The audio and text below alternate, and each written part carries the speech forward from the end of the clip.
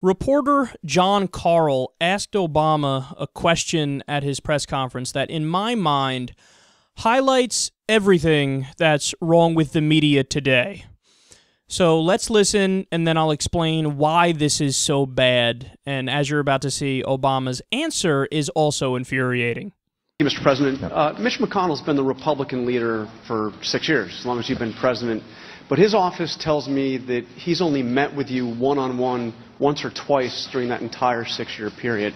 So I'm wondering, as somebody who came to Washington promising to end the hyper-partisanship that was here long before you became president, but's gotten worse since you got here, was it a mistake for you to do so little to develop relationships with Republicans in Congress? I think that every day I'm asking myself, are there some things I can do better? And I'm going to keep on asking that every single day. The fact is that most of my interactions with members of Congress have been cordial, and they've been constructive.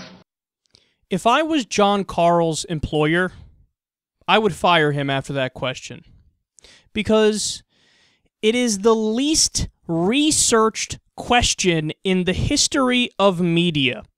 So stop and think about this. He's asking Obama, do you regret not reaching out to Republicans enough? Let's take a look at the facts.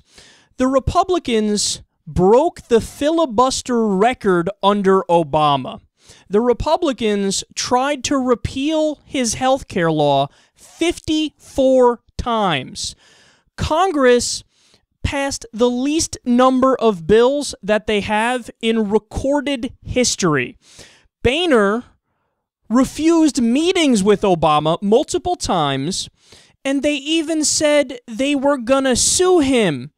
Not to mention, Obama did compromise on health care, foreign policy, taxes, the stimulus, minimum wage, the budget, and the list goes on and on and on. So the question is simply a special needs question. But Obama's answer may be even worse. Because why did you not explain that? I don't understand. It's like his strategists and the people in his administration told him, Mr. President, always keep cool, always deflect, always be above the fray and take the high ground and be very calm and be very professorial. But that's not what this moment calls for. This moment calls for correcting the record and getting the facts out there. And I know what these establishment Democrats always say. It's okay, people know that anyway, so for him to bring it up, it would look petty. So it's better that he answers the way he did. Oh, really? It is? Then why did the Democrats just get absolutely walloped in this last election? Maybe it's because the centrist, corporatist, establishment Democrats tried your guy's strategy, that same move, and it didn't work.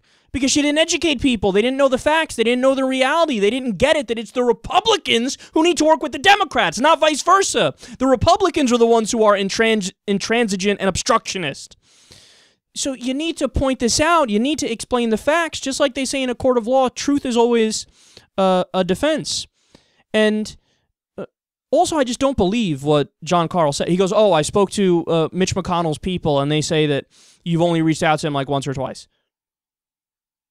Okay, but if you talk to Mitch McConnell's people, Obama's also the most liberal president in American history. That doesn't make what they fucking say true.